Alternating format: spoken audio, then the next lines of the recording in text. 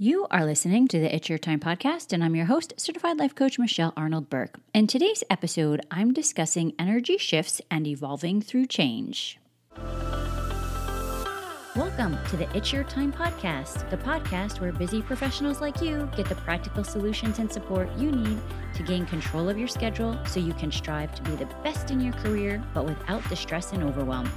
If you're looking to increase your energy and decrease your stress, you are in the right place.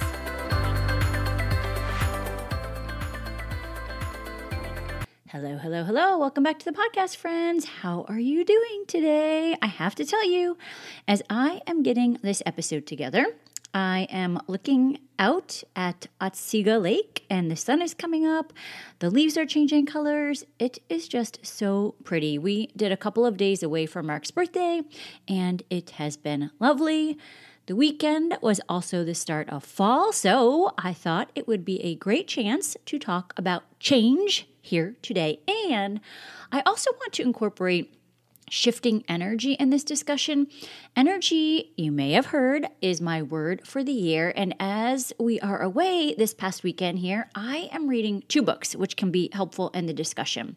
One is called The Energy Clock by Molly Fletcher, which, by the way, I love Molly's podcast, Game Changers. You should totally check it out. And the other book is Master of Change by Brad Stulberg. Now, last week, I alluded to some changes at work, and today I can share it. It is all official. You all know how much I tell you I love our team. And with any great team, there is growth, and with growth, there are new opportunities. So, one of our team members is moving to the next chapter in her life, which opens up a position to work with us and begins the process all over again of building the team. Change, which I know is the one consistent thing we have going in this company. Listen, isn't change the one constant in life? I mean, hopefully, if we want to grow and evolve, right? Side note, if you are interested in learning more about the position, please feel free to DM me on the socials. I do have it posted on LinkedIn, so you can take a peek there as well. Here's the funny thing about change. A lot of times we want to resist change. Remember, our brain is motivated to avoid pain, seek pleasure, and be as efficient as possible, so it totally makes sense. And this is the idea of living in a state of homeostasis. Homeo, same, stasis, standing. But growth comes from change. And truly at our cores, we want to evolve as humans and grow. And I think that is especially true for you if you are here taking the time to listen. So in the book, Master of Change, Stulberg talks about the idea of allostasis. Now, I have never heard about this before, but it is the ability to gain stability through change. And it's a new way to consider the process of change. He talks about order, disorder, and then reorder. So you're not trying to go back to old ways. And I think this can be used in so many aspects of our lives. For example, I think back to the teams that we've built over the years after a member leaves. Also, before we get too far into this, I would just like the record to show that usually they are leaving because of some new fantastic opportunity. I am not the common denominator, as Mark often likes to joke. But of course, it is such a bummer when you lose amazing teammates. And let's be honest, maybe not so much a bummer when they're not quite as amazing. But the truth is, how we reorder is the key to expansion. And many folks will often focus on thinking things like, this shouldn't have happened. I want you to just take a moment and think about times in your life when maybe a change came about and you had that thought.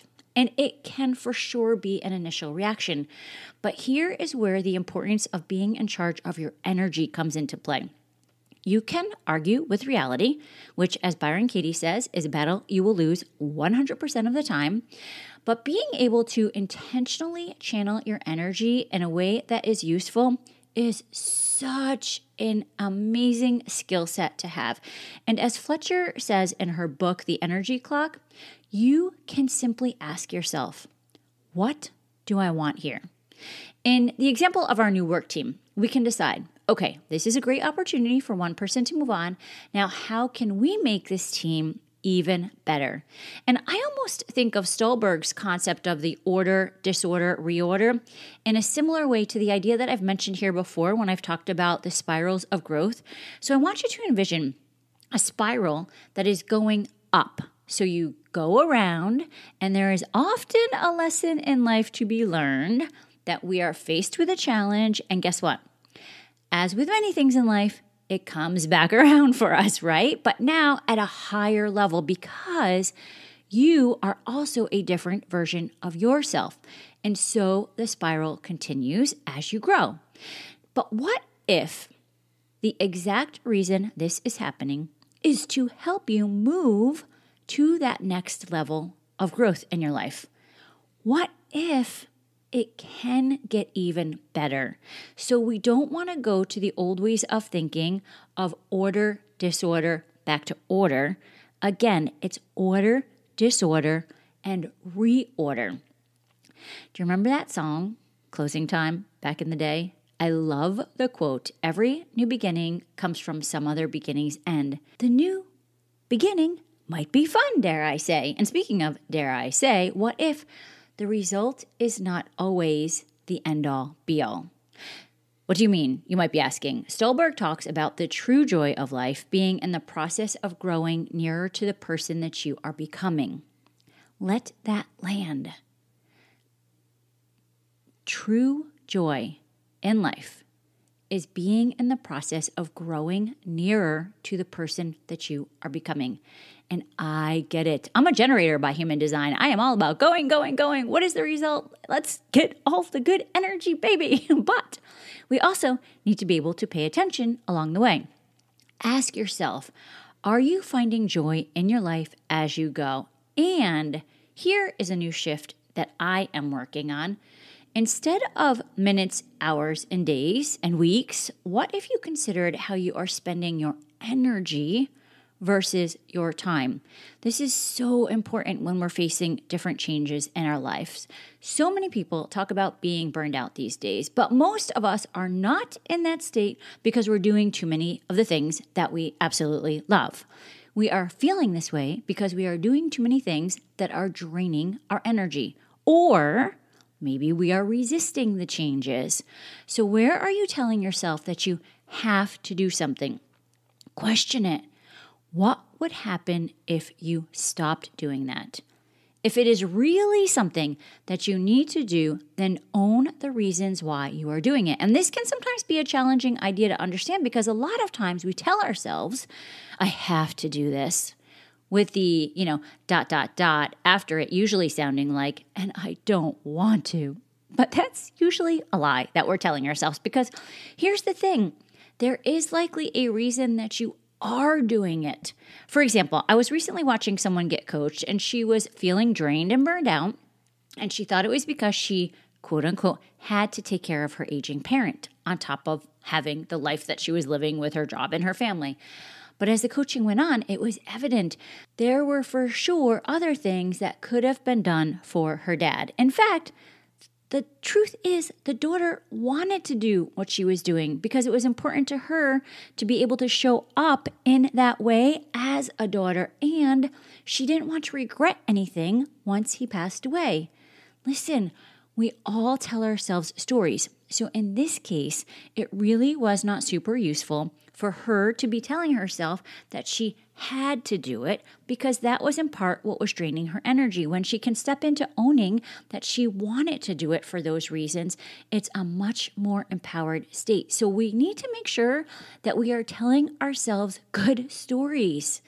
And if you are in that place where you are feeling like your energy is drained, you decide to either own the reasons you are doing the things or have the courage to make the change.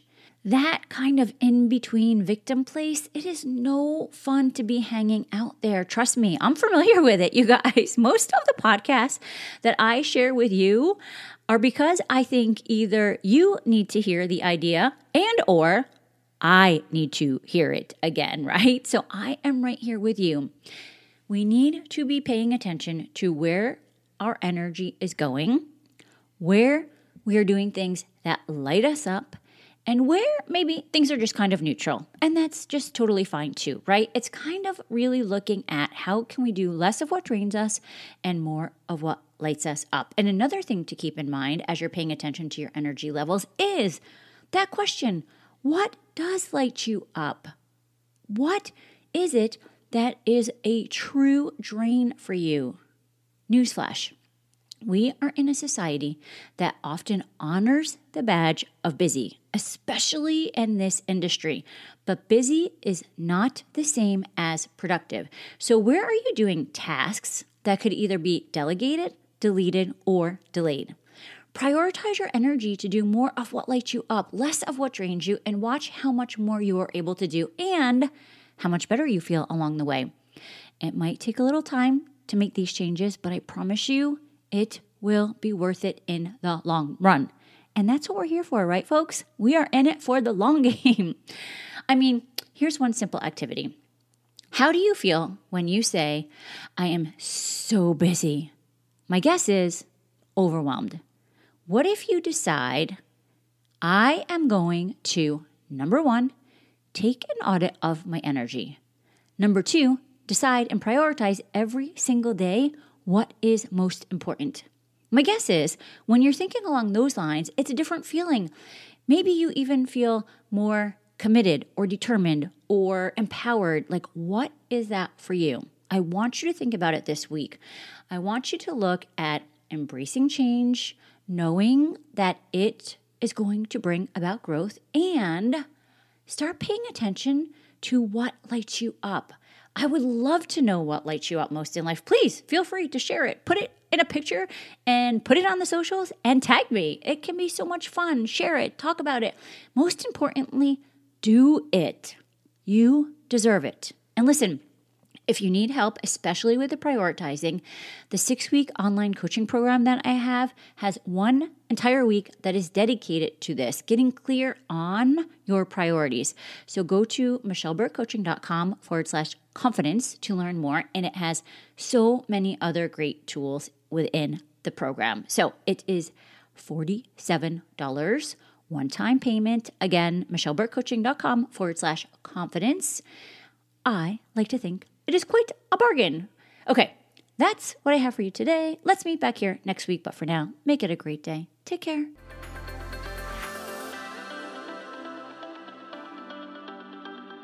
Did you know you can take this work to a deeper level with me one-on-one?